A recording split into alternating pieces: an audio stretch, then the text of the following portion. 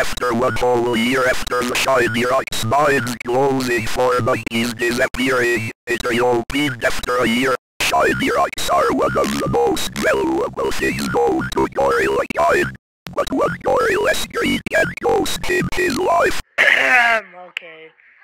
Yes, finally, here is the shiny rock case. We're about to get rich. Alright guys, first day at the mines, kinda scary, not gonna lie. Because everybody just suddenly disappeared for no reason. I don't know why.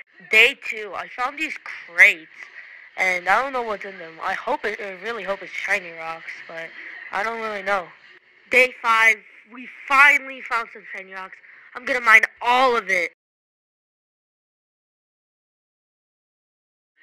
Ooh, let's go. Found some more. Wait, what is that? I found this creepy jar, guys.